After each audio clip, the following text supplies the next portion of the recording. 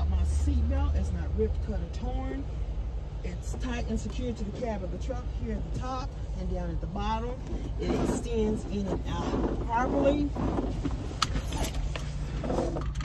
It locks and unlocks properly. My locking latch is not bent, cracked, or broken, and it's tight and secure to the floor. Turn my key so that I can see that my truck is in neutral and my brakes are applied. Okay. My cab liner is not ripped, cut, or torn. It's tight and secure, and nothing's hanging in my face to block my view of driving.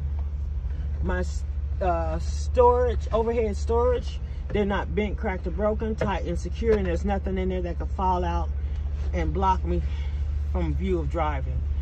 My fuel sensor is not bent, cracked, or broken. It's tight and secure. Green light would indicate no leaks. Red light would indicate leaks, and I would need to vacate the vehicle immediately. Shut your door.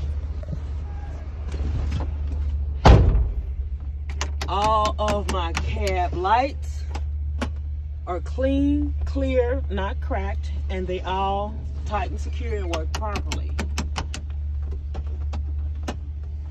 My visors are not bent, cracked, or broken, tight and secure, and there's nothing stored in them that could fall out and distract me from driving.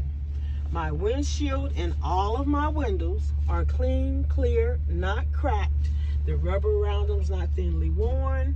They're tight and secure, and there are no illegal stickers blocking my view. My windshield wipers are both present. They're not bent, cracked, or broken, tight and secure. They work properly. The rubber on my windshield washer wiper blades are not ripped, cut, or torn, and tight and secure. The washer's fluid sprays properly, and they leave no streaks. My heating and cooling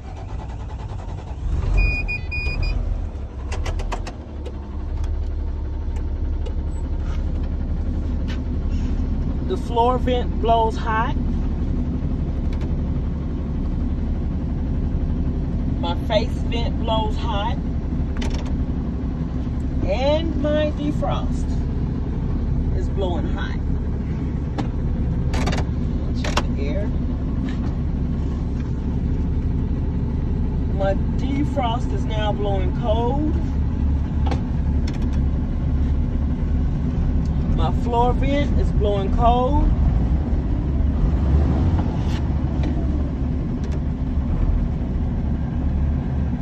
And my face vents are blowing cold.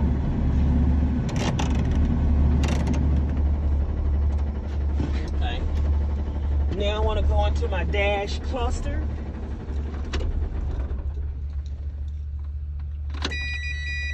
All my indicator lights came on. My battery light and my ABS light came on and went off. This is my battery voltage. The proper operating range for your battery voltage should be between 12 and 14, and right now I'm sitting at 13, so I'm good. Okay, this is my oil gauge. On my oil gauge, 5 to 25 is the proper idle range, and 35 to 75 is the proper operating range. Oil, my water, my transmission gauge, my RPMs, my miles per hour, my fuel gauge, and my 2 air gauges. Now I want to check to make sure that my needles register properly. Oh shit. Okay. Let's try it again. Okay. As you see, my needles swept, and now they're sitting at the proper idle range. Okay. I want to check my left signal, my right signal, my high beams, and my hazards. They all work properly. I want to check my horns. Then I want to drop down to my floor. My floor needs to be clean and clear of any trash and debris. Nothing that can roll under my pedals that would cause me a problem to be able to use either of my pedals. My two-way radio is secured to the floor. It's not bent, cracked, or broken, and it works properly. My emergency equipment. I have 3 reflective triangles and 6 spare fuses. My fire extinguisher is fully charged. The pin is in and it's rated. My door. My support bars, all of my support bars are not bent, cracked, or broken. They're tight and secured with nuts and bolts. My window handle is not bent, cracked, or broken, and it rolls my window up and down properly. My door handle is not bent, cracked, or broken, and it opens my door properly. The weather stripping in my door is not ripped, cut, or torn, and it's tight and secure. My hinges are not bent, cracked, or broken. They're tight and secure, free of any trash and debris. My mirrors are clean, clear, not cracked, and I can adjust them to myself. My seat is tight and secure to the floor, and my seat is not ripped, cut, or torn. It is, I gotta adjust it a little bit. My seat is adjustable forward and back and up and down. Okay, now I'm going into my steering play test. My truck is running and I'm gonna move my steering wheel back and forth, and I'm checking to make sure I have no more than 10 degrees or 2 inches of play on a 20-inch steering wheel before my left front tire slightly moves. And it's good.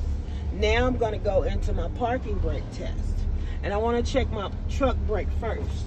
Let me put my seatbelt on.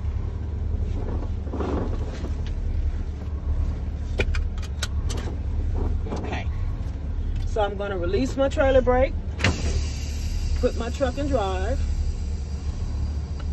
and I'm going to tap the accelerator 2 times. And my truck didn't move, so I know that my parking brakes held. Reset myself. Now I'm going to check my trailer brake. I'm going to push in my parking brake. I'm going to put my truck in drive, and I'm going to tap 2 times. 2. Set myself. Now I know that my trailer brakes work because my dual tires locked. I could feel the resistance and I could hear my duals dragging. And when you look in your mirror, you can look at your dual tires and see that they're locked up. Okay, now I'm going into my air brake test. I'm going to shut my truck off, turn my key back on, and I'm going to release both brakes. Now I'm going to apply my foot to the service brake, and I'm going to hold it down for 1 minute, checking my gauges to make sure I lose no more than 4 PSIs in 1 minute on a combination vehicle. And I'll physically hold this brake down and count 60 seconds. So I'm going to pretend that I held it down for 1 minute. Okay, so now I'm going to go into fanning my brake. At 60 PSIs, my alarm will come on. Between 45 and 20 PSIs, my parking brakes should spring out. Okay, and they sprung out. So now I'm going to start my truck back up to build my pressure back up.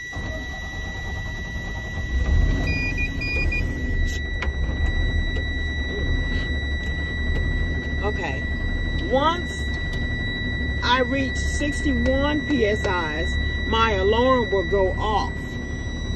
Between 90 and 125 PSIs, I will then have enough pressure to finish my service brake test. I want to look around and make sure I didn't forget to talk about something. I believe I got everything.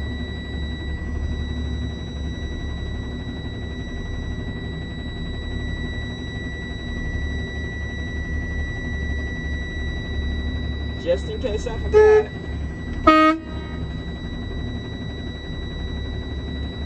Okay, that's everything.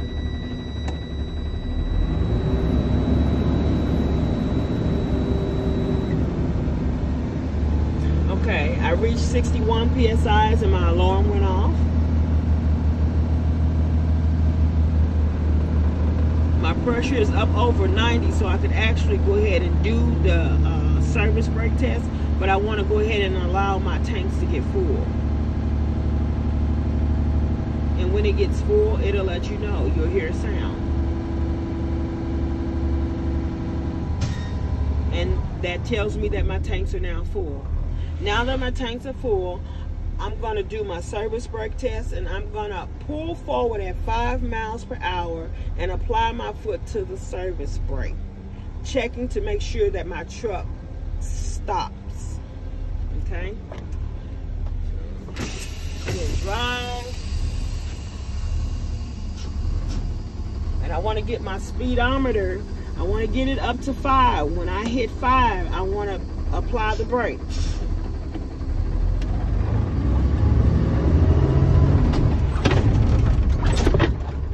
Okay. Reset myself. Now, I pulled forward at 5 miles per hour and applied my foot to the service brake, checking to make sure that my brake stopped the truck. And it did. So I know that my service brake is working properly.